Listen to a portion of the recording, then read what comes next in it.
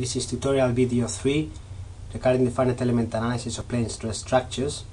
We will cover the preprocessor stage of modeling of a glass plate connection. So we will cover the definition of the geometry and the meshing and the definition of groups. If you're interested in how to apply the loads and boundary conditions and run the analysis, please go to the next videos. We will be modeling a plane stress structure. This is a glass thin plate, which is very common in practice. The definition of the geometry is given here. So we have a continuous plate which has a free edge on the left hand side, and is continuous plate on the right and on the top and bottom. You have some circular openings which are spaced 300 millimeters and they are 150 millimeters offset. The diameter of the openings are 100 millimeters and the plate thickness is 10 millimeters. We will be applying a tension uniform load in one of the edges. So the first thing we need to think about is what is the geometry of the model, and we will be modeling just a single strip considering geometry conditions. So for this we will just model one strip, and so the top and bottom edges we'll have to think about the boundary conditions in this particular case, and we will apply the load on the right hand side. Now the material properties for glass, for example, are the Young modulus 72 gigapascals and the Poisson ratio 0.1, and the physical property of the thickness of the elements are 10 millimeters. These are the only parameters you need to do to run a plane stress analysis in the elastic regime. Now the boundary conditions, we will discuss them later on, but we know that these two planes here are planes of symmetry, and therefore the displacements perpendicular to these planes should be equal to 0. Again, for the opening we will assume that the steel connection is perfectly clamped to the plate, and therefore the movement, the displacements of these nodes will be equal to 0. In reality there might be some slip, so but to simplify the problem we will assume that this is a perfect connection. So we'll run an analysis in SAP, and we'll start with the preprocessor. We start a model from scratch.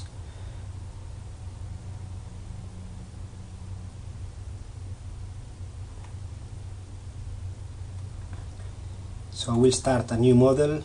We have the units set as newtons and millimeters, and we use a blank model. So are working in plane X and Z, and we'll draw a node. We start at the origin 0, 0. We press escape to select the node. We right click, we see the properties of the node, and we change the coordinates. So this is the origin. Now we're going to draw of the plate, so we're going to draw these 4 nodes here.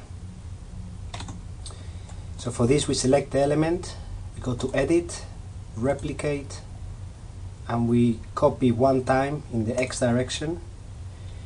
Now regarding the size of the element, this direction here, the width, is 300 millimeters, which is the space in between the openings. This other distance here is up to us. We need to consider a distance long enough so that the distribution of stresses becomes uniform. If we take a distance from here to there, which is roughly 2 times this thickness, we'll get 600 millimeters. If the distance from the edge is 150, then we'll have a 750 millimeter width, which is the distance from here to there. So if the distance is 750 millimeters, that's the other node. We can restore the full view and we see the 2 nodes. Now we draw the nodes at the top, edit, replicate, and we copy in the Z direction for 300 millimeters. So this is the contour of the area. Now we need to draw the area. We draw poly area. We select the nodes that we have defined. We click enter, and we press escape to be able to select the element.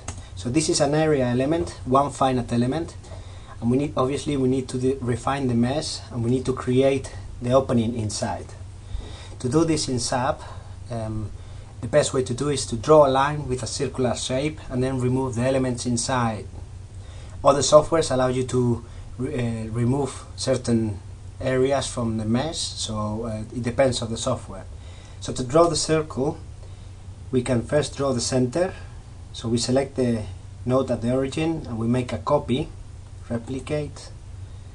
The center of this circle here is 150 by 150. That's the center.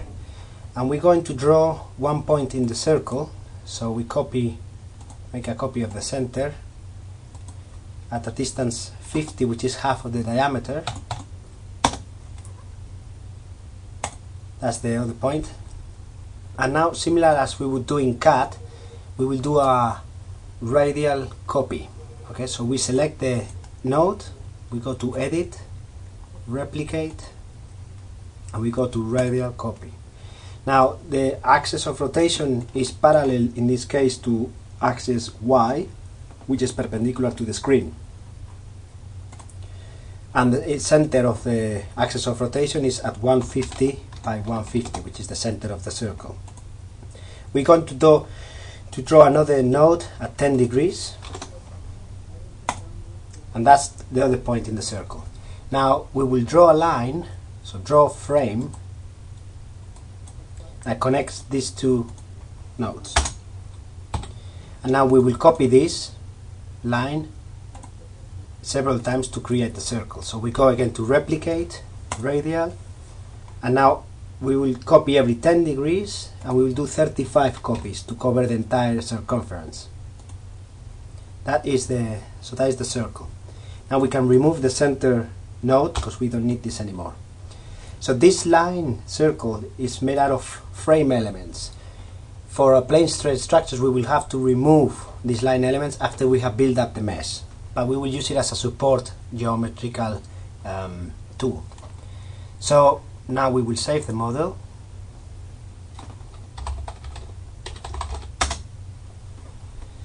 Now we need to create a mesh that will be using the line element and these nodes to be able to create the opening. So we select all of the elements, we go to Edit, Edit Areas, and Divide Areas. We will use the option of Divide Area using General Divide tool, which is based on the selected points and lines, and it gives a default value of the density of the mesh. We will use this defined value to calculate a first mesh. So this is the mesh. As you can see, the mesh density is quite low here and increases towards the connection. So there is a transition in the mesh. The connection of the nodes seems to be correct. So as we go towards the opening, we can see that the line elements, there is a point in the center which is not including the line element. Now I want to create a group which contains all of the nodes in the circle. So if you go to Select by Properties, you can select a frame section, and we can select the default section.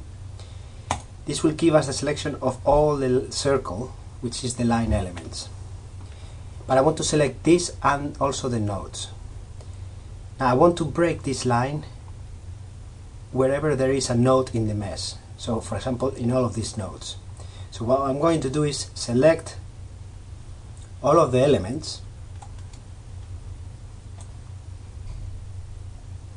in my finite element model, and I'm going to go to Edit,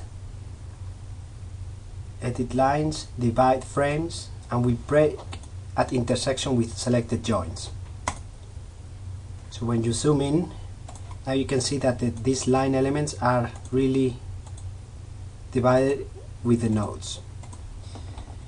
So now we can select again the frame elements, and we can view just these elements by going to View, and show selection only. So this shows all the line elements at the nodes at the circle. Now we want to create a group that contains all of these. So we can define a group. We add new group, which we're going to call circle.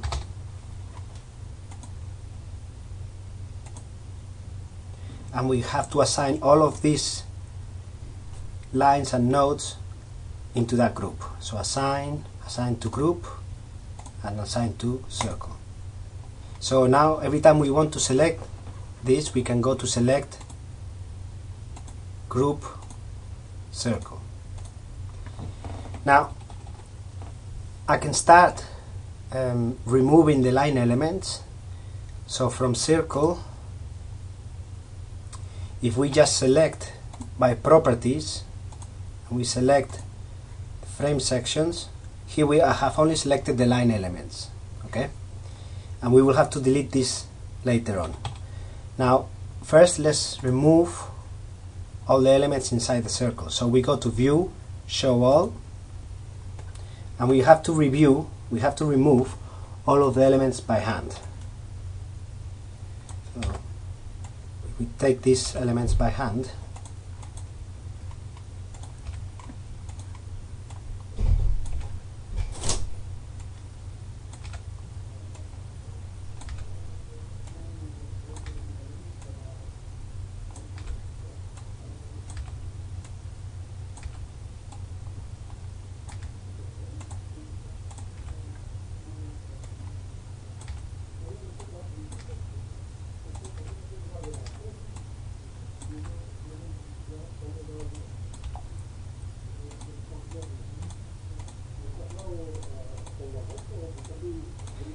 Then once you have the geometry, it's always advisable to save the model. So now, there we go. So now we save the model. Now we can delete the line element. So we go to select by properties, frame section, fsec1, and we delete this. Now we can check that we still have the group called circle. These are all of the nodes there. So we have defined now the geometry, and we have created a group with all the nodes in the circle. So we're ready to go to the next stages in the analysis.